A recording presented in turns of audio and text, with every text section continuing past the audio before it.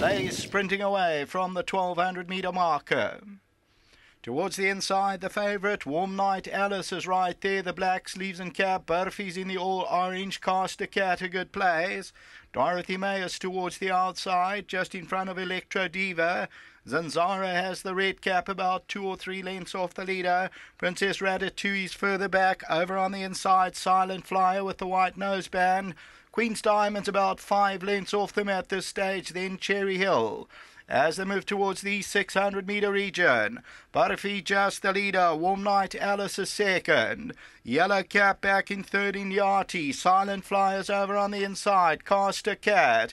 They're followed further back by Dorothy the leader. On the inside, Warm Night Alice. In Yachty is trying to come forward now. Princess Ratatouille. 200 to go. Warm Night Alice, in Yachty and Butterfly. 3 of them across the track, and there's nothing to choose. In Yachty now, and Warm Night Alice. They're having a terrific struggle. Warm Night Alice and in Yachty. Warm Night Alice finding a little bit extra and won it. Warm Night Alice from Inyati back in second. Butterfly, Queen's Diamond and Zanzara involved in the next photo.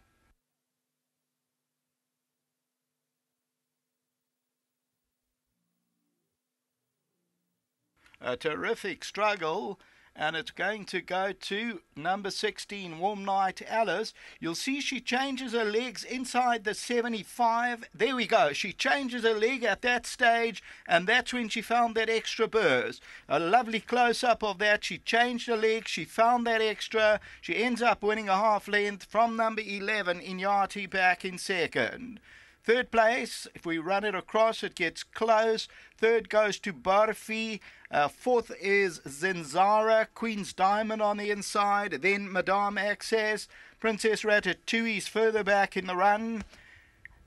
And they were followed by Cherry Hill. And then came Electro Diva, Cast a Cat, See the Seas, then Dorothy May, Badge and Chocolate. So Warm Night Alice, extreme left-hand side. The stick is in the right hand at this stage. Inyati still racing green with the yellow cap and Burfie between the two of them. And you'll see Anton, he changes his stick. There he goes. She changes her legs, as I showed you in that slow-mo replay, and then she goes on to score, and she'll score by a half length. So Warm Night Alice, number 16, the hot favourite at 150 prevails. Second, number 11, Inyati, it was showing 860 and 140 until the running of race 5. Back to the studio.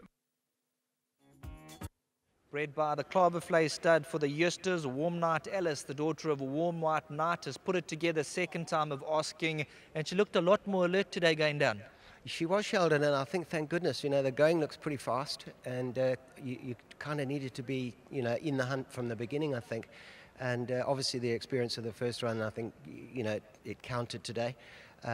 Filly, for my money, she's always been looking for a mile, or will go a mile, and she's quite a late foal, November foal, so she's got a lot of improvement to come. My feeling, I think she's got a bright future.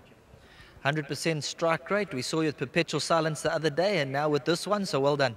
Yeah, well, it's about time we had a bit of luck, because it's been a pretty bleak winter so far, but still got the Gold Cup to come. Well done. Thanks, Sheldon. Well done to Jeff Woodruff. Anton Marcus has kindly excused himself. He's ridden Warm Night Alice. He's kept her up to the task at hand, and he changed the whip inside the 100 and just managed to seal the deal. Keep an eye on the runner-up, number 11 in Yachty. Next time out, that's a strike.